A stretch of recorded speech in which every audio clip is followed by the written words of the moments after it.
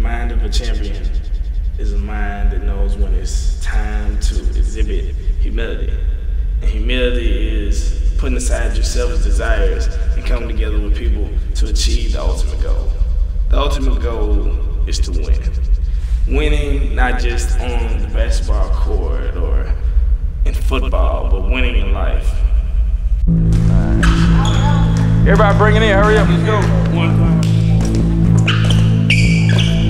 Hey, we're gonna do a quick, not really a scrimmage, but we're gonna work on 2-2-1 full court, diamond press, and 2-3 half court, all right? I wanna run all three of those in the game. All right, so let me go ahead and spread y'all out. Let me get Jalen on here, get Regan over here. Nick, over here.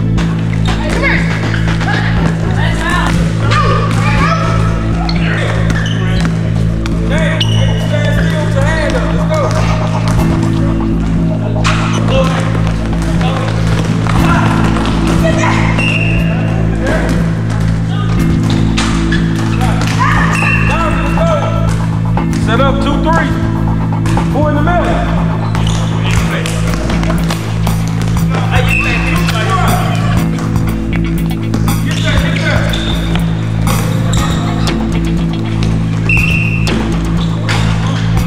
Yeah, this one, hurry up, hurry up.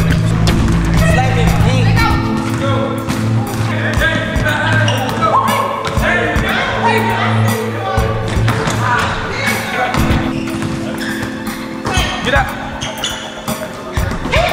Follow your shot, Bruce. And one.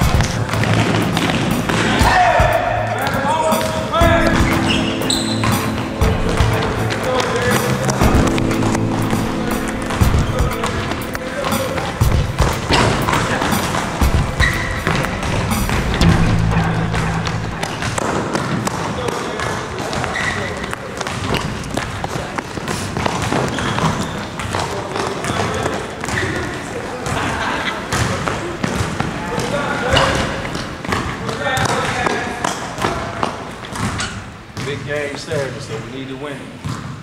Y'all 4-2 right now, y'all. I think what place? What place? Fifth place. Fifth place. Fifth. The Titans. We beat the Titans Saturday. That should bump us up to 4. Maybe might even 3rd. We ain't played them. We played them at the NBA. Oh. With the 12 and under, y'all been right there every season to make the playoffs. Y'all should make it this year. But we got to play as a team Saturday, all right? Drive to the basket, make your layups, step back on turnover, and play defense like you know how to play. For real. All right? Let's go. Hard work on 3. I ain't gonna even make that Hard look work on 3. 1, 2, 3. Started coaching about 11 years ago. Initially, I started coaching at the YMCA because they offered me a free gym membership, and started to enjoy just coaching basketball, coaching youth, and our team started winning games, and then I started to get requests from parents to keep coaching their kids and to keep coaching and to start coaching their younger siblings. So that's kind of how I got into the coaching basketball. I've coached in several leagues. I've coached at the YMCA, I've coached at the NBA, and I've had the opportunity to coach at the City League level, and it has probably been some of the best competition that I've seen in the last 10 years. Well, right now we have 3 teams in the City League. We have an 8U, a 10U, and a 12U. We started out with the 10U, and with that team making the playoffs, we had kids moving up, so we decided to do the 12U league. Now, with that being said, we didn't have any older kids, so basically we were throwing younger kids out there to compete with more experienced teams. So with that being said, when you have a limited set of children, it could be challenging to make it to the playoffs, especially when you have teams that have had kids play in this league for, you know, a year or a year and a half. So with our 10 and under, we made the playoffs every year. We added the 8 and under last season, and they've been successful. So the main thing now is trying to get that 12U team not only to compete, but to make it to the playoffs. One thing with the 12U, we've always been undersized, and we've never really had any tall players on our team. Like I said before, we always started with these kids at an age around 7, 8, 9, and moved them up. And we've never, really had a big man. But this season, we were actually had the opportunity to have a guy that was about 6'2", 6'3" on our roster to help out with rebounding. Because that's one thing we've always been short on, was rebounding and block shots. Hey, listen. Hey, we're gonna start out half court, man to man. Now, when I tell you to put the pressure on full court, we do diamond, or we do 2-1-2 half court, or 2-2-1. Y'all remember we did that in practice. Just know your spot. Let's go 1, 2, 3, 4, 5. Let's go. Hard work on 3. Let's go. Bring it in, Jalen. Hurry up. 1, 2, 3.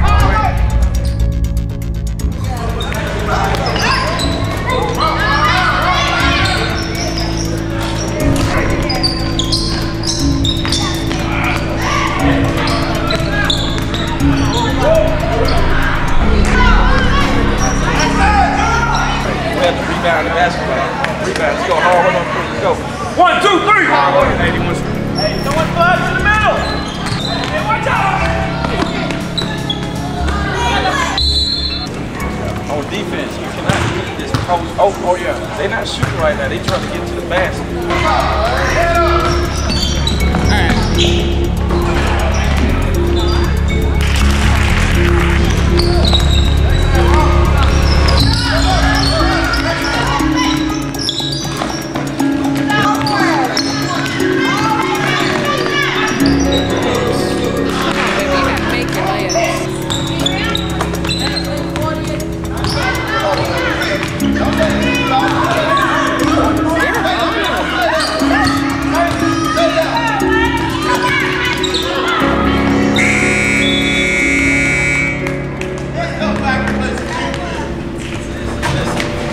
Down by 8 points. All right. Listen. Don't worry about the stain. Don't listen to your coach. All right. You see they can't handle our pressure, but we got to score when we have opportunity. Do not get frustrated, no yelling or arguing with each other. Y'all got to this point as a team. We're gonna win this game as a team. All right. Y'all got to box out as a team too. We got to get some rebounds. Attack the basket. Let's go. Let's go. Nuggets on 3. Nuggets on 3. 1, 2, 3.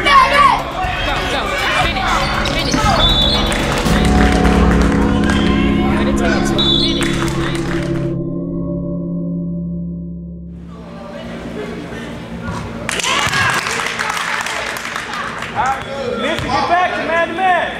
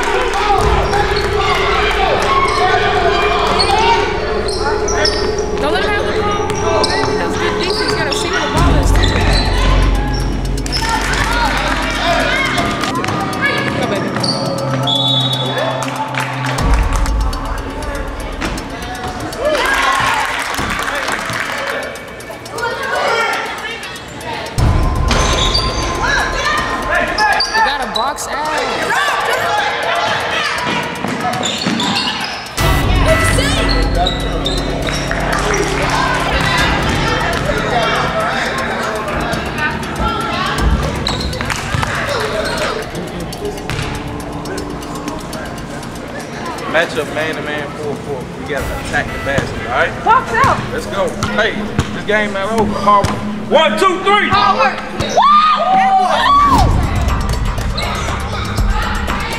Come on, finish, baby, finish. Finish the shot.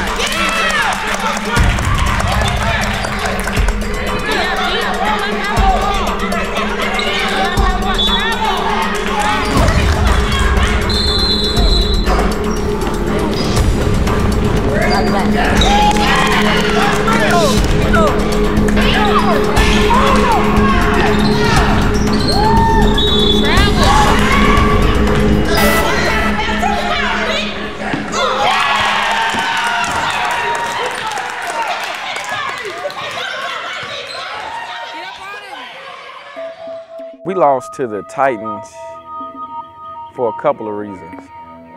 I don't think we came to play in the first half, if you go back and watch the tape. Another reason was we were not boxing out. We wasn't playing, you know, we didn't start turning up that Jackson Nugget defense until the second half. The other team was getting rebounds. They were out hustling us. We were missing a few players, and that can always be pivotal when you're trying to achieve a goal. Another thing, we have to keep our emotions there's nothing wrong with showing your emotions, but you have to know when and where to do that. Especially when you're playing in a little league like this, when coaches and refs are looking at attitudes, and if they see anything that they think can be a potential problem, they'll shut it down.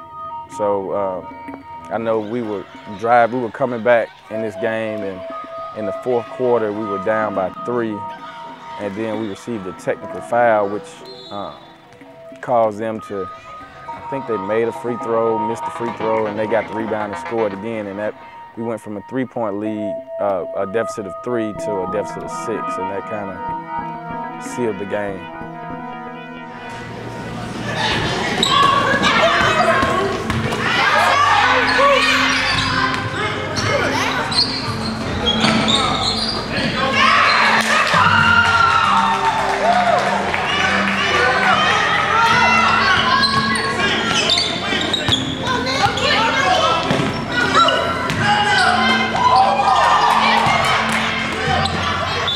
Being a volunteer coach, you have to deal with a lot of things. You have to deal with kids that sign up, that pay to play basketball, trying to find playing time for kids that are struggling, trying to balance out playing time for kids that are pretty good. You deal with parents that want their kids to play all the time. Even when you have a roster of 15 and you're running a 7-minute a quarter game. So you have to be able to have that balance when you're dealing with those types of things. So.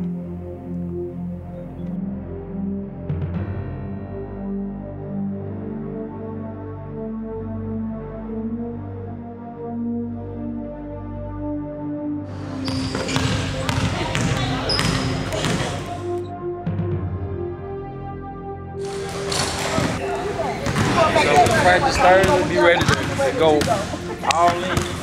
Practice Thursday, be ready to go all in.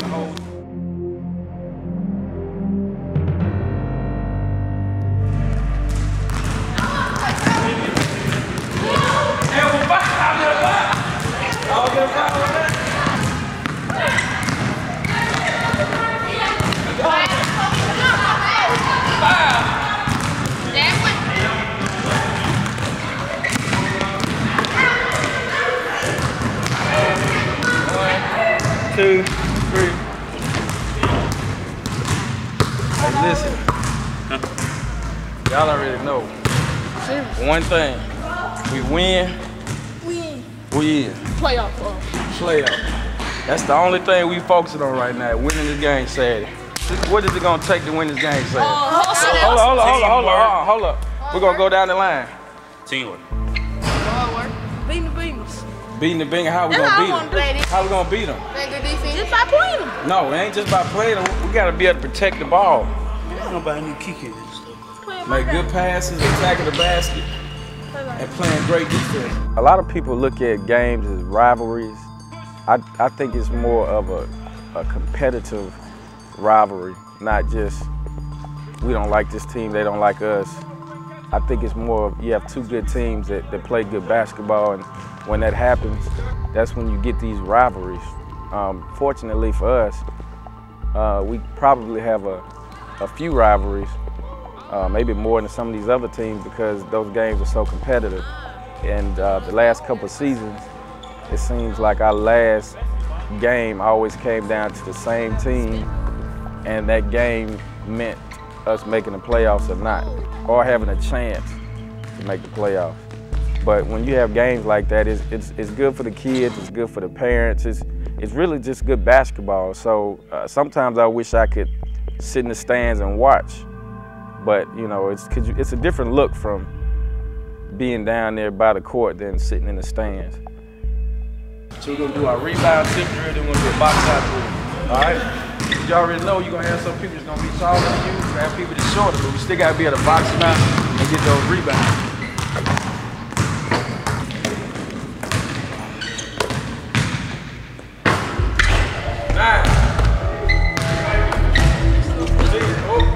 Get 20 push-ups. How many? 20. Give me 5 more. Give me 5 more. 5 more, 5 more, 5 more. 2, 3, 4,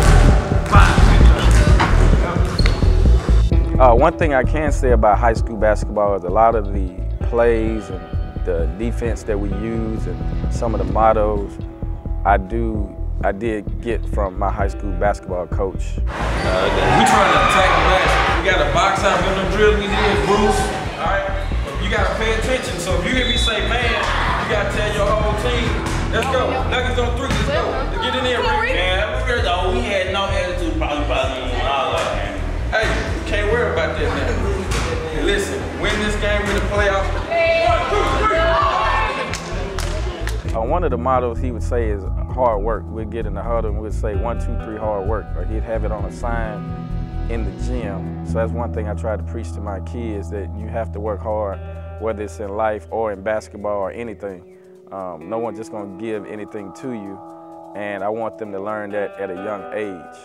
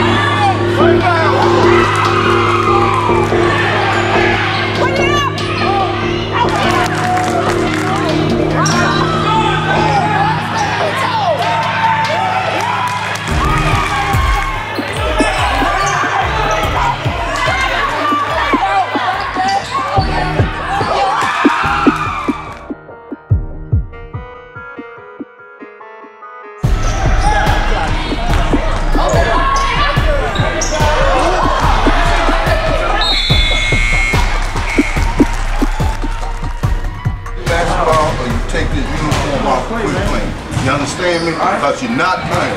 I'm tired of you trying to tell other folk what to do. You do what you gotta do. You just take it off and quit playing for me. My last time. Listen, pay attention. You're gonna have to forget that first half. The reason they score a lot of these shots, they were wide open. But when you're on offense, you can't just stand there. You gotta keep moving so they can get you the ball. I'm still right there on that man, but right, let's go. Get that. Let's go. Man, give it to him. Let's go. Let's go, man. 1, 2, 3. All work. Calm down. Calm down. Let's go, man.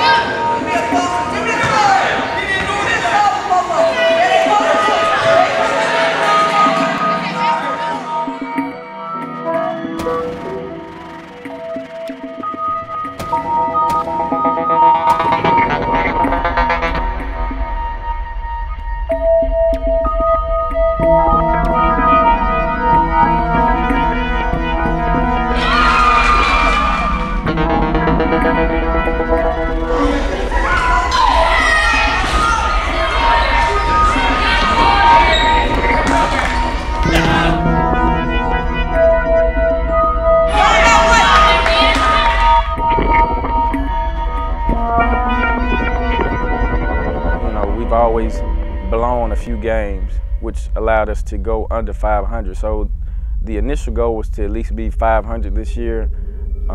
If we could exceed that and make the playoffs, it'd be great.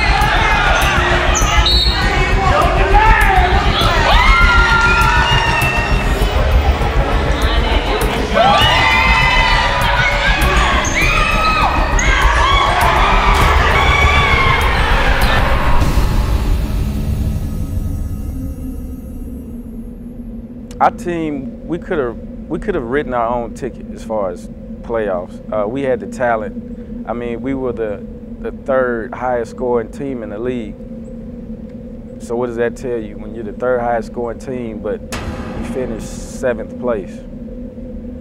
Is it because of the talent level? Is it because we're not playing together? Is it because we're not playing a full game? Or is it because you're taking certain things for granted?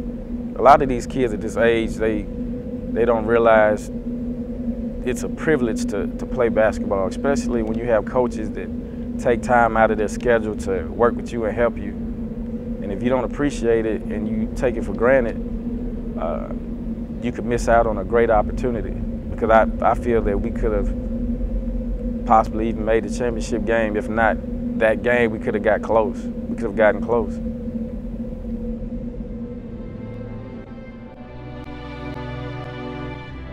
I don't think everyone takes it for granted. We have players that are humble, they're willing to work hard, and they're willing to learn. Hey, look at something. Y'all better yell at yourself. 1, 2, 3. Win some, you lose some. That's all you got to say for the Cammyrnn. Overall, I feel like we have some of the best kids in Jackson. Like, you know, when you're young like that, you make mistakes. So you can't hold it against a child. The thing is, you just need to teach them that life lesson and help them learn, you know, learn from their mistakes and grow as a man. I woke up at 4 o'clock and rushed to the airport to get back for this game. Flew into Atlanta, then we flew in to Jackson to get back for this game and to miss half the team.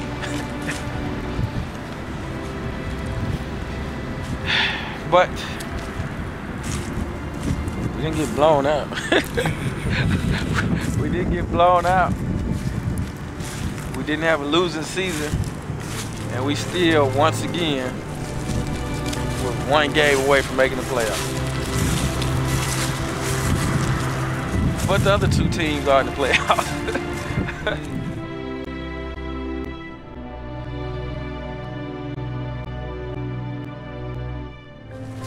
Got a lot of potential for the future. But one thing these kids have to realize is not just. One thing these kids have to realize is not just about you, it's about the team. You're gonna win as a team.